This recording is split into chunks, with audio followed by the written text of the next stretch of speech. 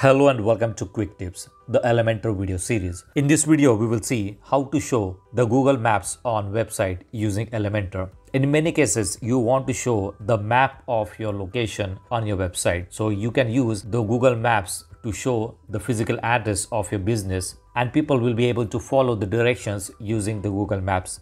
Now here we are using Elementor, and we will see how to use the Google Maps on the website using two different methods.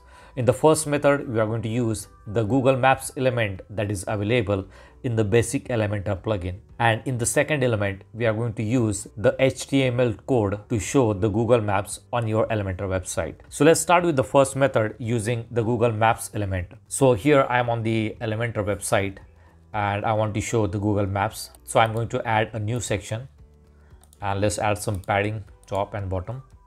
If you do not want to show the padding, you can leave it blank.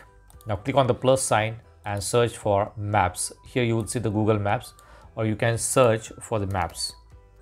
And this is the Google Maps. This element is available in free basic Elementor plugin.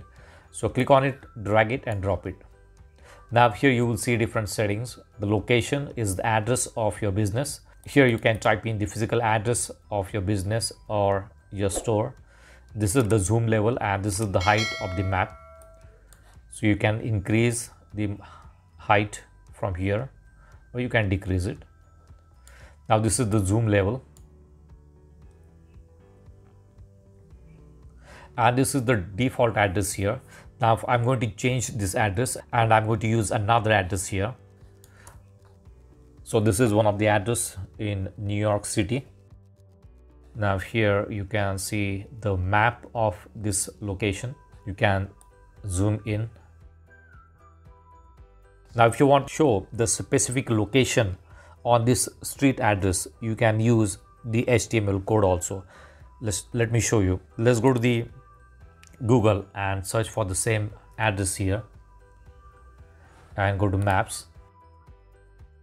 Now this is the same map of the same address on Google Maps. Let's consider that I want to show the address of this particular building. So I'm going to click on it. So you will see the marker here and you will see the details here for this particular address. Now here you will see the option share. So you can click on it and here you will see embed a map. Click on it. Now this is the HTML code that we can use. So click on copy HTML and this HTML code will be copied. Now let's go back to the website and let's add new section here. And here search for HTML. So this is the HTML. Click on it, drag it and drop it here.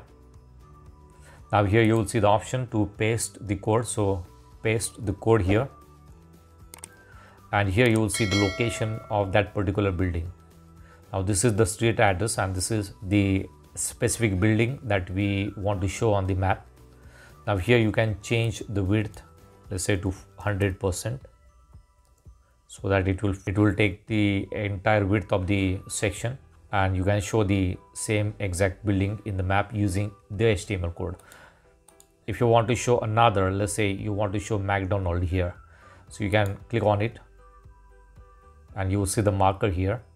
And here you will see the details of that location, McDonald's.